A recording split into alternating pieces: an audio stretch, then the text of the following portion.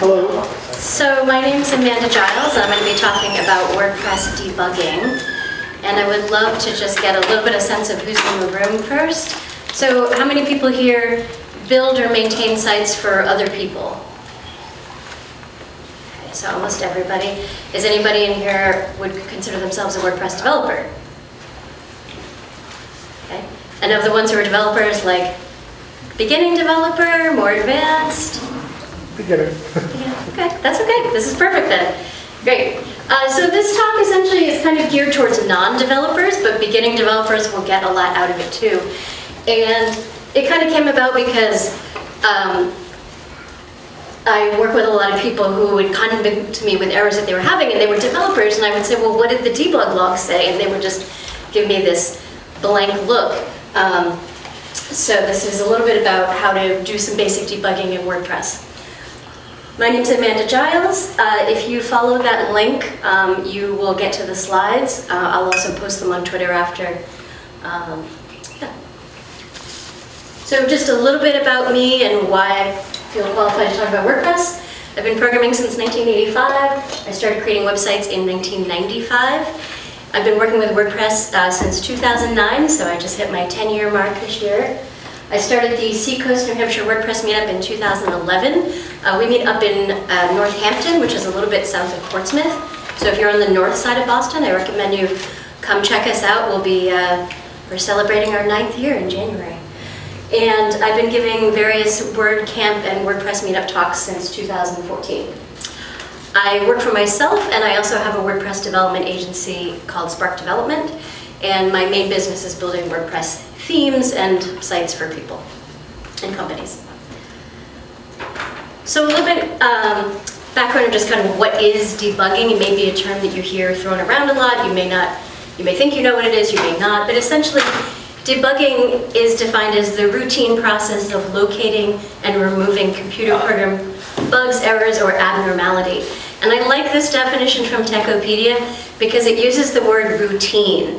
Because if you are writing code, you should be routinely checking it for errors. You shouldn't be waiting until somebody reports a bug. You should be, running your code through some stuff and checking to see if there are any errors that just aren't visible. If you Google the stages of debugging, you will find several versions of this. So this is my own version modeled on the 5 stages of grief. The first stage is denial. Must be user error. Did you try clearing your cache? It's working fine for me. Or of course, well, that shouldn't happen, as if that explains away the issue.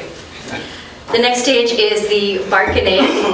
Well, no one ever uses that feature. We could just hide it. Maybe if I upgrade everything, it'll just go away. Finally, you should get to the acceptance that, okay, this is something that needs to be fixed. And then is what I refer to as the depression phase. That is when you are knee-deep slogging through trying to fix it and it feels like you will never fix it. That's the what's happening here, I'll never get this fixed, I should consider a new career. And then eventually when you solve it, you get to the relief phase of, thank goodness, oh my God, I can't believe, sometimes it's like, I can't believe it was that easy, or I can't believe it's finally fixed, or I'll never make that mistake again, which hopefully if you're paying attention, you will get better and not make the same mistakes. And also, inevitably, sometimes there's the, I should have thought to try that sooner. So tonight we're going to I'm going to encourage you to just move past denial and bargaining. Just go right into acceptance. If somebody reports a bug, chances are it is a bug. And the goal is to spend as little time in that depression phase as possible. So I'm going to give you some tools, and hopefully you can move on to the relief phase faster. That is the more fun part of programming, the part where you feel like you're on top of the world and you made everything right again. Never mind the fact that you might have been the one who broke it. Since not many of you are developers, there's a good chance I'm just going to be helping you to figure out whose code broke it, and it probably isn't yours. So the debugging tools that we're going to talk about today and methodology, I'm going to talk to you a lot about the debug log. It's super important. It gives a lot of great information, and it's not that hard to use. I'm also going to talk a little bit about browser tools. That'll be a little more of a demo if we have time. The old standby creating print statements. This is more for the developers. If you are writing code, An easy way to debug is to spit out output of what you're looking at, and kind of the step beyond that is, instead of spitting it out on the screen, to actually write it to error logs. If we have interest, I'm guessing maybe not since we don't have a ton of developers, we can look at debugging plugins such as the debug bar and query monitor, and then there are some much more advanced debugging tools such as Xdebug, which we are not talking about today because this is a 101. So the first two are what we're going to focus on, and these are really tools that anybody can use, and the goal is for them to highlight where the error is, where the issues are. So anytime you have a bug in WordPress, my first recommendation is always to turn on the debug log. You should also turn on the debug log if you're developing, because you probably have some errors in there that you just haven't uncovered yet. And when you do this, all of the errors and the warnings from your PHP code are going to display in this log. And all of WordPress and themes or plugins are made up largely of PHP code. The new Gutenberg block stuff is a little different in that it's more React to JavaScript, but the traditional core of WordPress and most of the themes and plugins that are out there today are largely PHP. And one big note is to always turn off debugging on your live sites. Or if you're done debugging on a live site, if you have to debug on a live site, make sure you turn it off. I feel like I put a bigger warning in here. All right, it's probably coming up. So checking the debug log, this is just kind of the process. So we're going to talk about activating the debug log. Then you're going to go visit the page that has the error again. Then you're going to look at the debug log and try to analyze what you see there to pick an action to take. And if that doesn't work, then you're going to repeat steps 2 to 4 until you find what does work. Activating the debug log is pretty straightforward. It involves editing the WP config file. So by default, there is a line in there that says WP_debug false. And what we're going to do is comment that out by putting a couple of slashes in front of it. And then we put these 3 lines below it. I've got some comments there. You don't need the comments. You just need the lines that start with define. So the first one is define WP_debug true. Now you could just edit the other line, but what happens with me is, especially if I have a site that's problematic and I need to keep going in, I keep these lower lines in there but comment it out. So rather than edit the actual debug flag, I have it in there twice. Once is false and once is true. It enables me to just come in and uncomment all of these lines. So that first line is just the flag for debugging. The second line says WP debug display false. That says don't put my errors on the screen. Not a big deal if you're on a dev or staging site, but obviously if you have to troubleshoot on a live site, you don't want to be displaying the errors. And then the last one is WP debug log true. This one says put the errors into a log that we can look at. I have it set here as true. You can also actually put a string value there that's relative and define where the debug log will go, but it defaults to WP content debug log. Now some hosts do different things with the log. I've worked on flywheel sites before where you have to kind of go into their admin to get the log. Pantheon puts that error log in weird places. You have to kind of go through the structure. So it might vary a little bit for your host. If you're expecting an error and you've turned everything on and you don't see that file created there, then just search through your host's knowledge base and say, looking for the error log or the debug log, or get on support and you'll find it. It may be that they're putting it somewhere strange, but it's the same, it'll have the same content in it. So analyzing the debug log is, of course, the tricky part, trying to decipher what you see. These are some of the actions that you might take based on what you see. And for goodness sakes, understand that almost everybody's had the same error before, so it is not a bad thing to Google the error. You don't need to Google the exact path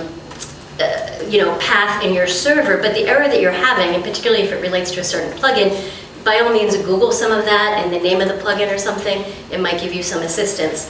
But basically from what you see, you could decide to deactivate a plugin if you can tell what plugin it's coming from, which you should be able to. You might try upgrading the plugin or WordPress core. You might find the error related to a plugin and decide to check the support threads for that particular plugin. You might even contact the plugin developer themselves or theme developer. If you are a developer, you might try fixing the code yourself. This one, obviously, if it's code you're getting from, if it's a plugin that's on your site and you go and edit the code, understand that it's going to, next time you upgrade the plugin, you're going to lose those changes. So you need to be aware of what you're doing, but maybe you want to try to fix the bug and then notify the plugin developer about how you fixed the bug, and maybe they'll put it in the next version. You might, if you're getting a PHP error, you might need to change the PHP version on your hosting account, particularly when we've made this big push to PHP 7.0 and later. There are things, particularly in 7.2 and 7.3, there are functions and ways of writing things that have fallen out of favor, and if you have an older plugin on your site, the error that you're getting might in fact be related to the PHP version. So the short-term fix might actually be to roll back the PHP version, or to roll it back and then contact the plugin developer, find out if there's a later version, or even replace the plugin. Frankly, if it's not being updated and it's not up to date with the current version of PHP, there's probably other things that are kind of slipshod with the plugin, or just over time security holes and things that you probably don't want to risk having that on your account. And then another action you might take is increasing the PHP memory limit if you see an error that looks like that. So this is where we put a little bit of our detective hats on. I don't know if you can actually, I guess you can, it's not too bad.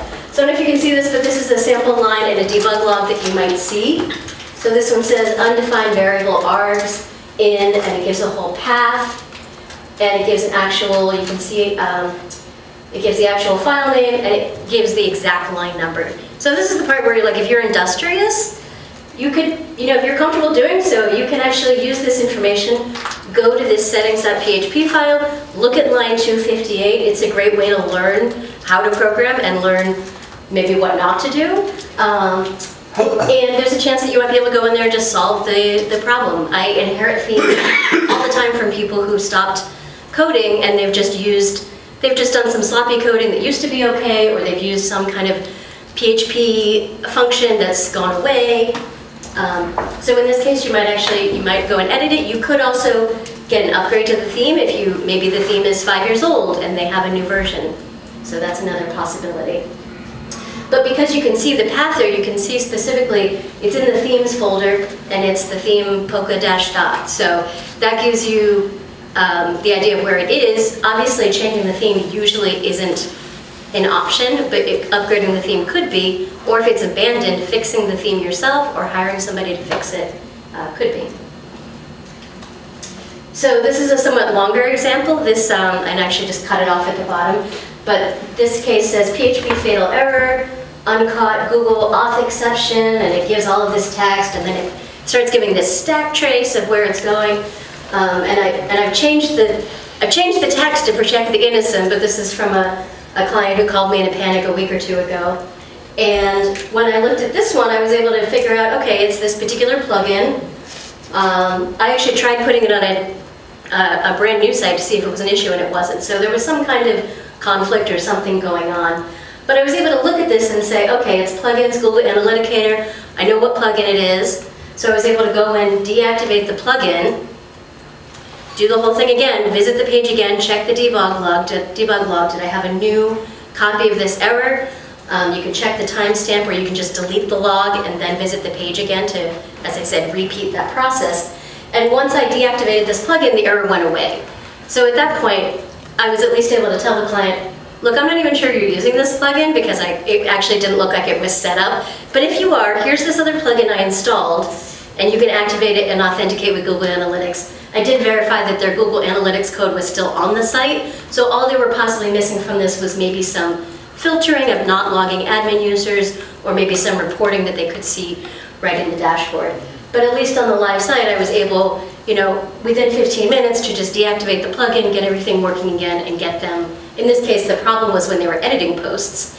The front end of the site was fine, but they were trying to put up new conference data, and they couldn't. So again, I didn't need to know how to code this to see it. I needed to just read the debug log, see where the source was, and then you can have a solution. Even if it's not the end solution, it can at least be the solution to get you on until you find a more permanent solution. The third example I've got here is one that you see a lot sometimes if you're doing imports or exports or anything with a lot of data crunching. This one says fatal error, allowed memory size of blah, blah, blah, exhausted. So this basically means that PHP has run out of memory on the server or run out of the memory that's been allocated to it. And this is something that you can set in the WP config, although some hosts control that a little more tightly. So I've got a link there to how to fix it, but basically you put something in WP config, it either works or it doesn't. If it doesn't, then you can contact your host support and have them help you out. It could be something that you can set in cPanel, or it could be something that they tightly control, or it could be that you're on a really bad web host, not like A2, one of our sponsors. You might need a new web host. So we won't name names. So checking browser tools. Actually, just so before I move on, questions about the debug log? The general process, okay. Not that you're going to be an expert today, but I want you to feel comfortable to turn it on and look at it and know that you can look at it without hurting anything. Just don't leave the debug file on the server, that's all. Or not even so much the file, but don't leave it on because the file will get huge. Because not only errors go in there, but just warnings go in there. So when PHP is about to take a function out of use, it's called when you deprecate a function. For a couple versions beforehand, they'll give you a warning. So every time that function is called, you'll get a warning in there, and it's fine.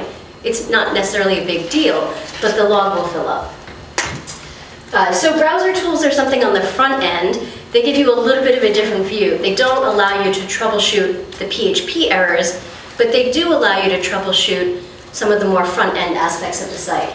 So if you're looking specifically for like a display issue, something's not displaying right, maybe the color isn't taking or the font size that you thought would take, you can right-click and inspect something, and that should bring up your developer tools, which also come up with F12. And this is a way for you to look at the front end of your site. It lets you look at the HTML, the CSS, you can even look at the JavaScript. There's all sorts of other things in developer tools, like there's you can see how long things are taking to load, and you can see how many scripts you have, and you can see what kind of cookies your site's putting on there. So there's more than we're going to cover tonight, but just know that there's a wealth of tools in there. The element inspector is the one that you would use for these sorts of display issues. And when you hit inspect, this is what comes up, is a box that looks like this. This is what it looks like in Chrome. It looks a little different in Microsoft browsers. It looks a little different in Firefox. But they all operate pretty similarly. So this, you can, across the top are basically the different tabs that you can click on. So it opens up the Elements one, I think in Firefox called Inspector. It's the first one on the left. And on the left side, we have all of our HTML for the site. And then when you inspect a particular element, it'll go right to the element. So right now, this screenshot that I took is actually on the body class. But if I had inspected an H1 header that I had on my page, it would actually still show all of the HTML, but it would show that specific tag.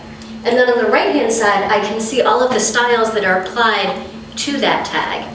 So in the case of trying to troubleshoot whether a style is taking place, what it shows you on the right-hand side is the styles that are applied, and it's showing them to you in priority. So the ones at the top are the most recently applied, and the ones that are below are, some of them are applied, but some of them may be overwritten by by a higher priority style. We don't have time to go all the way into CSS today, but basically CSS is short for cascading style sheets. And one of the reason that it says cascade is that these styles can be more or less specific depending on how they're written, and also what order they appear in the browser. And styles can take priority by being more specific or less specific. So this helps you if the style you think should be being applied is further down, and you can see that there's a style further up that's overwriting it. That gives you an idea of what that other style is. You can look at how specific that is and use that as a guide for making your style declaration more specific, or maybe changing the order of how your files are coming in. There's all sorts of options there. And the JavaScript console, this is the second tab in. This will show you errors that come up in JavaScript. And sometimes it shows you warnings. hopefully you look in here and you see a clean white tab and there's nothing there. This particular site, I actually pulled in actually the WordPress like theme testing unit data, and it just wasn't very happy on a page with a bunch of embeds. So the stuff in red are errors, the stuff in yellow are warnings. You'll see different warnings on Chrome versus Firefox, because those browsers are processing that JavaScript differently.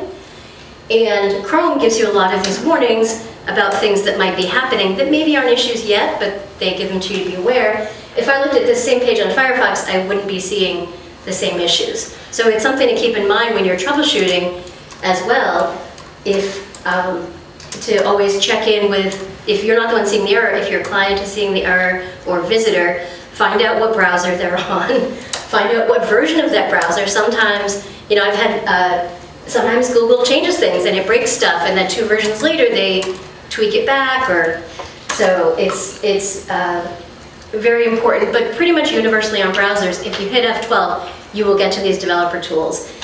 And again, they can be kind of be a sea of text that means nothing. But you'll see over on the right-hand side, there's typically a path. So this top one where it has an error, it's actually an error with Instagram, and I think it's actually really more about it not loading SSL on a non-SSL site or something like that. But if it was a script on your site, you could actually click into it and say, oh, that's a JavaScript file from my ABC plugin that I just added to the site. And you would know again, let me try deactivating that plugin. Okay, is that thing working now? So again, just a tool, maybe not to fix it, but maybe to know to deactivate and then find another solution long term.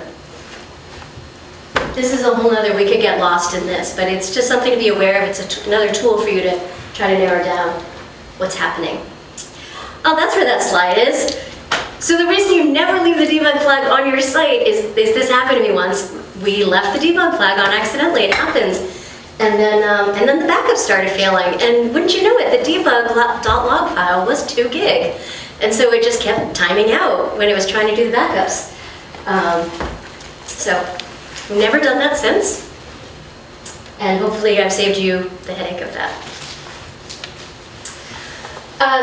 So this is a little more towards developers.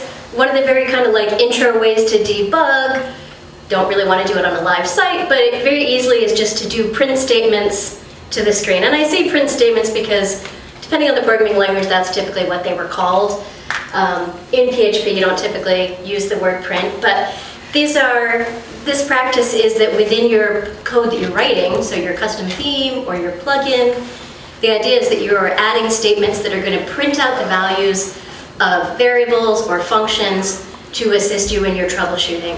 So you're like, gosh darn it, I could swear that post ID was 39, and it's not happening here.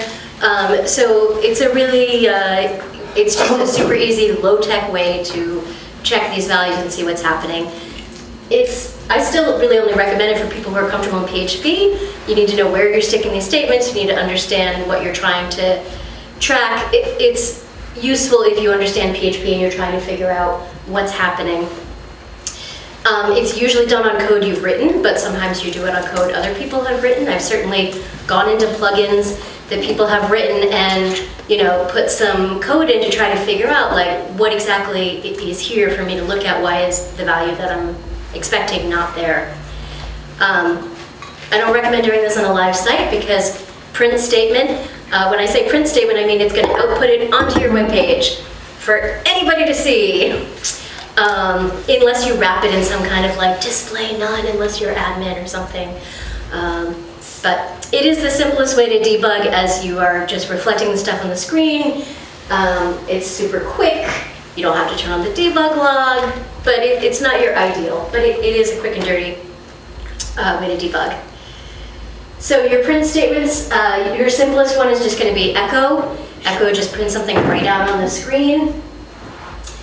You can echo a string, you can echo a variable.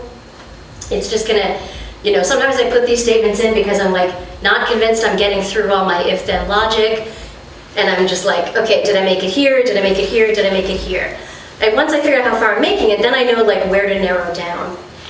So a step above that is var_dump. and then in this case, I'm dumping a post ID.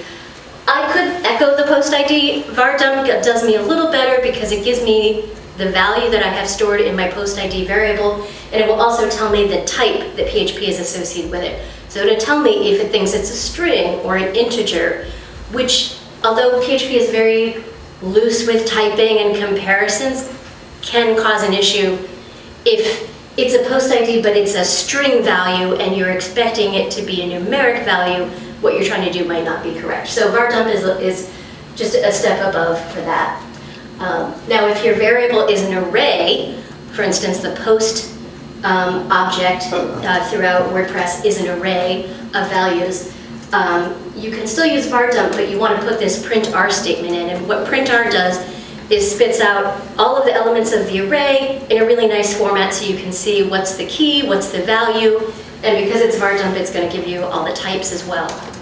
And that second argument, true, is just telling print_r not to echo it to the screen right away, but to pass it back to var dump, so var dump can then go and add all of your type information, which you might not need, but again, it's more information is better if you're going to write a statement in there. And then this last statement is just, you can take any of these other statements if you want and wrap them in the function die, which sounds severe, but it basically is just telling WordPress to just stop after it echoes out that content. Like, just don't run anything more. I don't need to know anything more. I'm just trying to debug it. Don't waste my time. Just give me the value and then cut out. So, pretty straightforward. Error logs are really just a step above that. Basically all the same things, but we're going to put them in that log that we already looked at. So within your theme or plugin code, you can add the same kind of statements, but instead of putting them on screen, you'll put them in the debug log. Again, only recommended if you're comfortable with PHP. You really don't want to be editing your theme functions.php or in your plugins if you're not. And again, usually done on code you've written, but you can do it on other people's code, and it can be very helpful to figure out what they were doing, especially if it's not commented. And if you have to troubleshoot on a live site, which does happen, this is a way that you can do it without interfering with normal visitors. So these examples should look really familiar, except that I'm using the function error_log. And it's going to expect a single value again, so I can send it a string, I can send it a variable. If I have an array, I can use that same print_r function, which is going to take all the elements of my array and just make them really pretty, puts one per line, makes it very easy to read. And then my error log is just going to put that into the error log instead of on screen. And again, I can use die afterwards just to not run any more code. Especially if you have errors further down and you want to maybe just focus on one at a time, it can also be helpful for that. So, JavaScript's a little different. Obviously you won't be in the PHP files, you would be in the JavaScript. But JavaScript has a very similar function, console.log. That's going to write to those dev tools to that console that we looked at. So errors come up there, but you can actually just spit out helpful values. Like if you're trying to work on a responsive design and you're like, what is my screen width at this weird point? You can say console.log and essentially echo or print that value into the log. Again, you're not going to be interfering with a regular visitor. I mean, if they look at the JavaScript log, they can see it. So don't output social security numbers or something in there, something weird. But if they look in your debug log, they get what they get. Every once in a while, I've hit F12 on a site out there and had it be like, hey, you're a developer, we're hiring, with the whole comments in there. So you can put kind of cheeky stuff in there. Somebody's looking in there, they're curious, or they hit a key by accident. There are some debugging plugins you can use.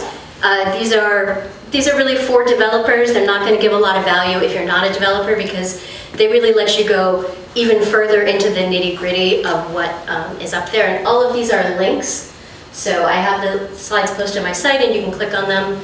But pretty quickly, the developer plugin, it's a funny plugin. It hasn't been updated in a while, but it hasn't really needed it. The developer plugin literally is just a list of 15 plugins that are helpful if you're a developer, and it just gives you a screen and says, do you want to install any of these?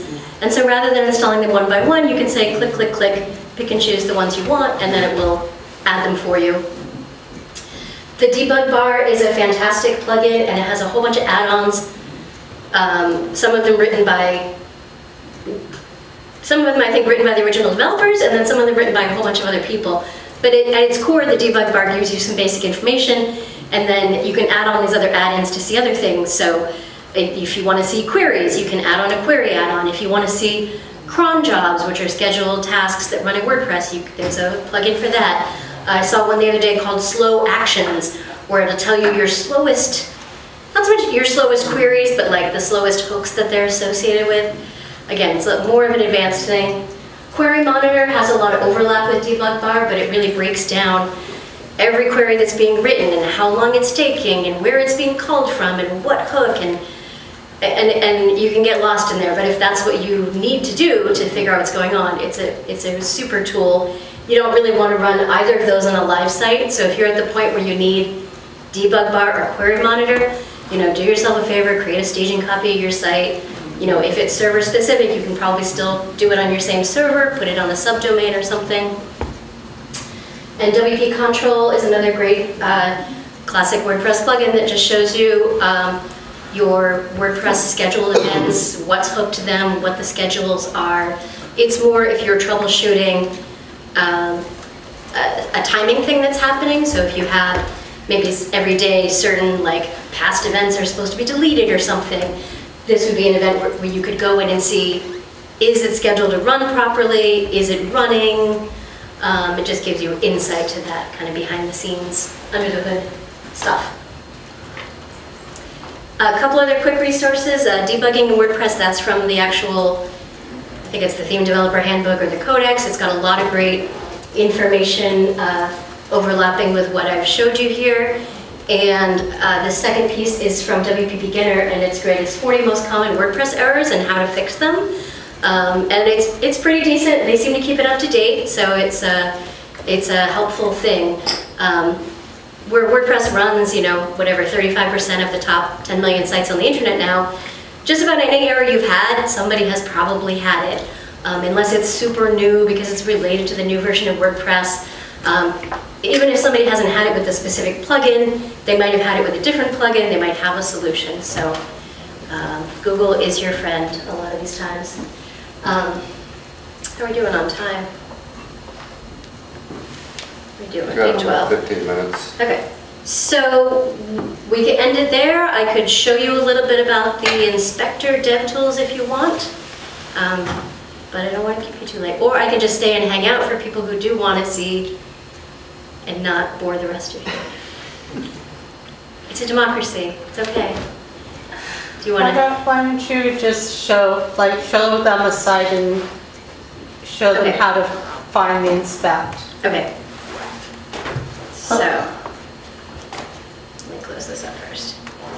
All right, so this is a brand new site. I put the WP theme, template theme testing, unit testing data on it, and it's the 2020 theme, which is my first time actually looking at it.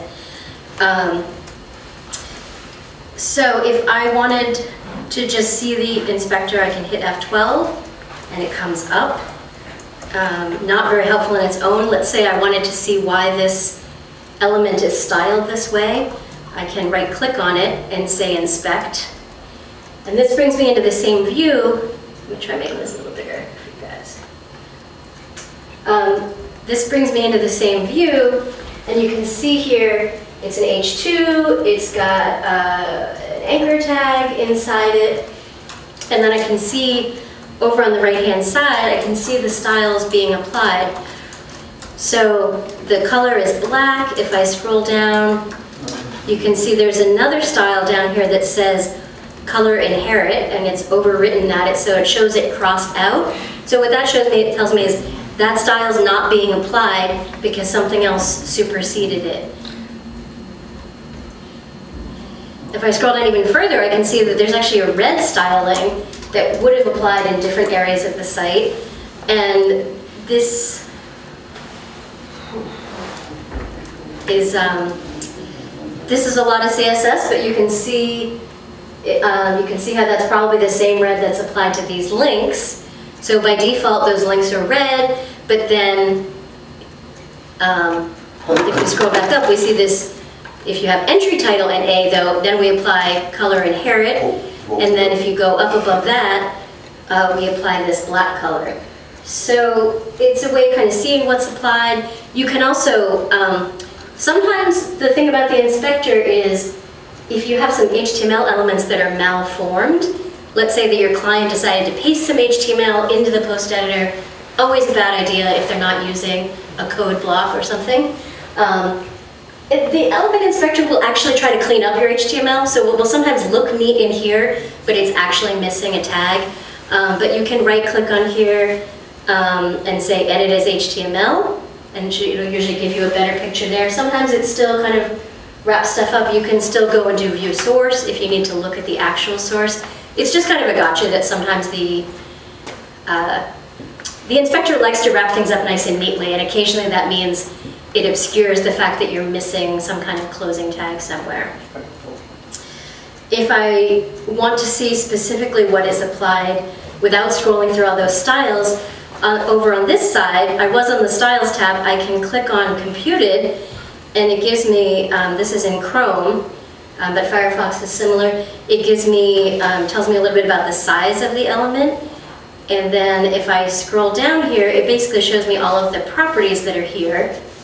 And here I can also see the priority. So if I scroll down and I see, oh, there's my black color, I can click this arrow, and I can see these different styles that are being applied. And if I want to see that actual CSS, I can click on this link, and now it actually like opens up into the CSS file, which because it's been minified is really hard to read, although it does have an option here, preprint. See, will that do it? I don't know. So harder to dissect there just because it's all been compressed. The console tab here, that was interesting. There wasn't an error there before, but now it does have an error.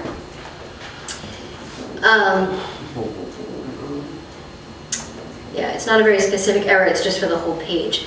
But if I open up the same page over in Firefox here, so Firefox, I also open the inspector, you can see the format is a little bit different. This is the same exact page. When I go and click on console here, it actually has an error right at the beginning saying a type error, document.body is null. Now, I don't have to know what that means, but it's a clue. I can click to expand. It's red, so I know it's an error. When I expand it, it's actually telling me, oh, it's actually a JavaScript file in the 2020 theme. And then if I click on this link over here, if you look closely at it, it says index.js, and then it has a colon, and it says 83, and then it says 3. So it's line 83, and if I click in there, and it's the third character. So this is line 83 here. Let me see if I can make this bigger. So it's giving me an error on this line, which is line 83, and you can probably see from there that that document starts at the third character in, because there's 3 spaces. So I may not know what to do about this, but I know where the error came from. So again, maybe the option is changing the theme, but if this was a plugin, it might be, I want to change the plugin.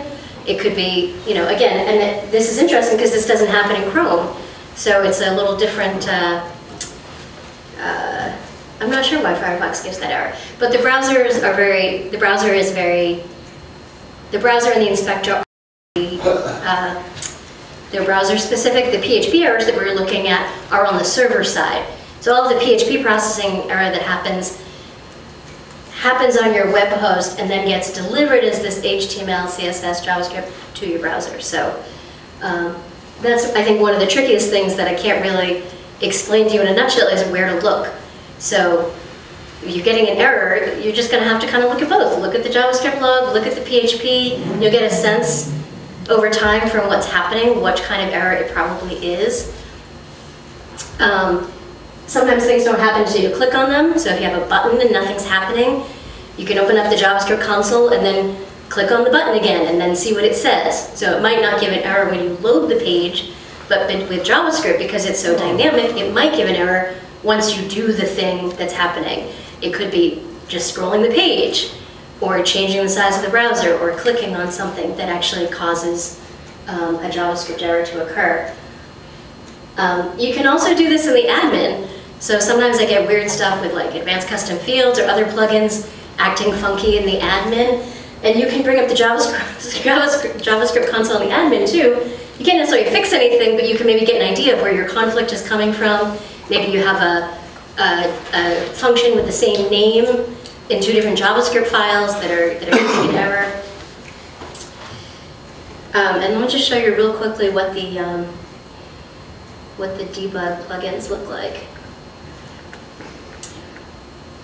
Oh, so this is my WP config. So if I actually turn on debugging, I'll see errors in the log. I'm also going to turn on an additional flag called save queries.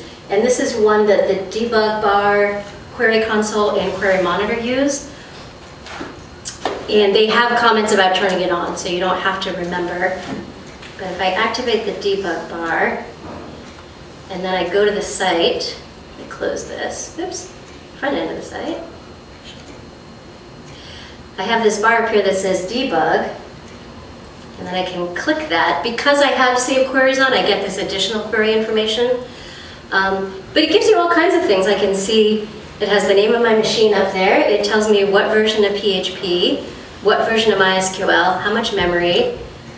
I don't know why it says please enable that, because I have it enabled. It tells me how many queries and the query time. I don't really have anything on this site, so there's not anything very long. I can scroll down here and I can see how much time the queries take. There are some other tools that will tell you if you run duplicate queries. I think Query Monitor tells you that one. WP Query, this isn't very interesting because I'm on the front page, but if I switch to another page, I would see the post information that's coming on.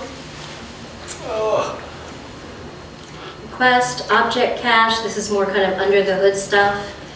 If I activate, where is it? No, I thought I had the, all right, well, activate Query Monitor and deactivate. So if I go back to the site, close this out, just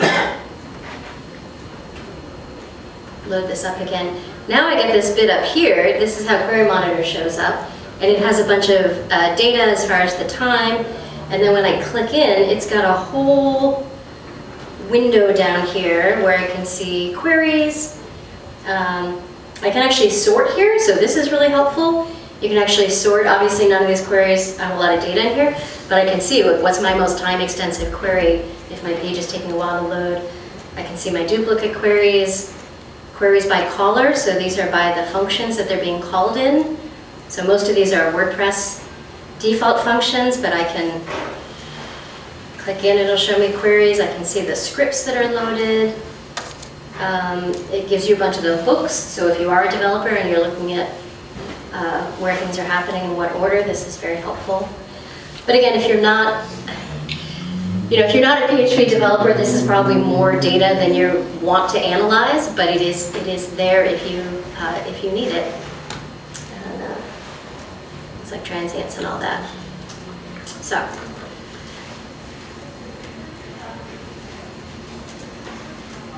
So yeah, so that is your quick debugging 101, and I hope that you are able to go forward and turn on the debug log on your site and see what's going on. Thank you very much.